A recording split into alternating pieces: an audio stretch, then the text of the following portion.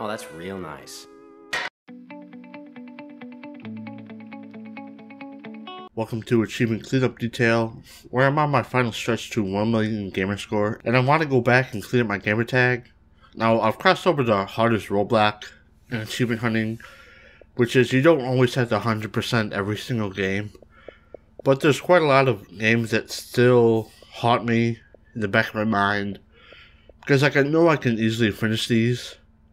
It's going to be more fun and rewarding going back to these older games I dropped for whatever reason, or just leaving a couple achievements that were annoying at the time. Now, I won't be exclusively playing these games, cleaning up my gamer tag, because I still want to go through my backlog. A couple things to note: since these are older games, there might be server closures or broken achievements, so I'm going to complete these games to the best of my gaming ability, or most a game will allow me to do. Some games may be just finishing DLC I never got around to. I got some in mind for that.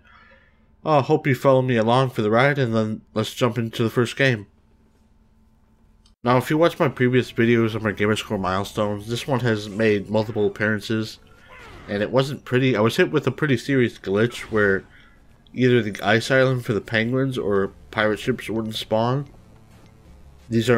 Both of those are needed for a side quest, and that was one achievement that was borked, so I just stopped, and I didn't bother getting the other achievements I needed. I tried multiple times and nothing, so I gave up. I left it alone for a while. Didn't try it again until over a year later, but this time on a Series X. I started it up, saw everything was spawning correctly, so I did it in one sitting. All I had to do was play the majority of the game, finish all the side quests, get every character up to max level, which is 10, thankfully. So it didn't really take that long. I just put on some YouTube in the background and grinded it out. It's baby's first RPG. It's a kid's game. It's pretty enjoyable if you like the Adventure Time franchise. It was games with gold at some point. That's how I got it. So you might have this one. It's easy gamer score. Can easily finish in a day. 986 days from achievement 1 to the last one.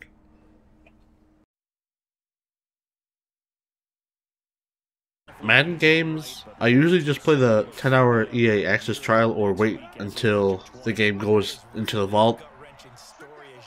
And I play it for a while, end up quitting after I get the most non-annoying achievements. For me, it's only a really fun game for a little bit, and then I just get bored. With Madden 20, I didn't really know why I didn't finish it earlier, because for the past few years, Madden has gotten pretty easy achievement list-wise, just like back in the early years of the 360. The sports games were pretty much really easy. The only hard achievement I found in Madden 20 was Perfect Passer. You had to get gold in every combine drill in the story mode. This was annoying sometimes because the AI would run a different way, or you got the timing wrong and try again. Super duper frustrating. The rest were to do random tasks in franchise or win battles on defense. I actually did a bonus game, which was Madden 17. I didn't even plan to do it, but one night I was looking at the achievement list and I thought, hey, I can do some of these.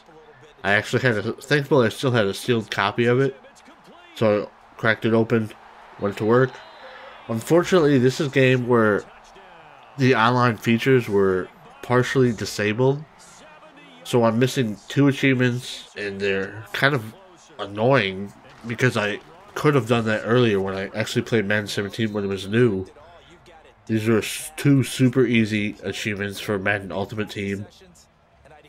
I'm kicking myself for not doing it back then in 2018, but this was worth it because the GS I would just be leaving behind. There was only 2 achievements that posed a problem, and that was win Draft Champion undefeated, which was 3 games with you're given random players and you make up a team. So thankfully, I got some good players in mind when I tried it.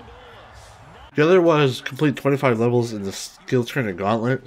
The Gauntlet was harder of the 2, but only took a few tries, and you can cheese it via a method with messing with the sliders for the team you want to go against.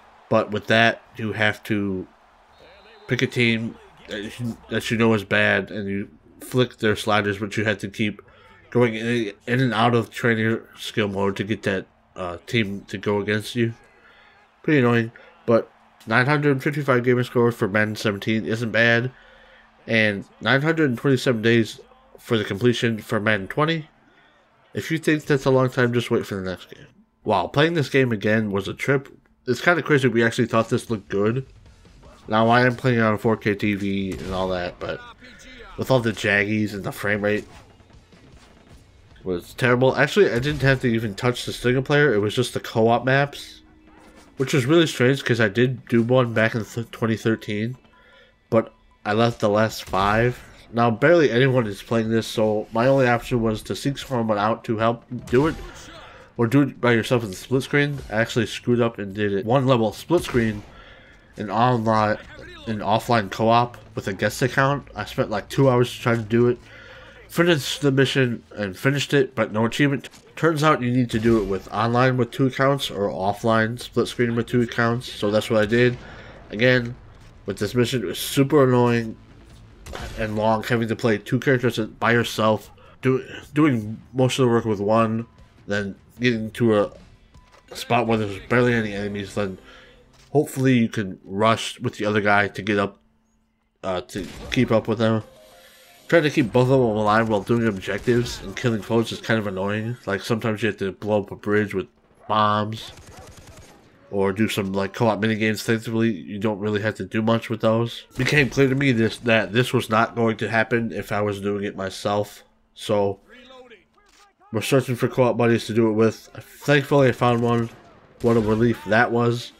We knocked it out, and all in one went. It was so easy compared to doing it by yourself. It went super fast when you have 2 people. Now, if you have 4, it's probably even better, but I only found 1 guy to do it. I do not recommend doing it by yourself. I actually wanted to clear the Xbox 360 version before I went to play Far Cry 3 Classic, because I want to play Far Cry 3 again.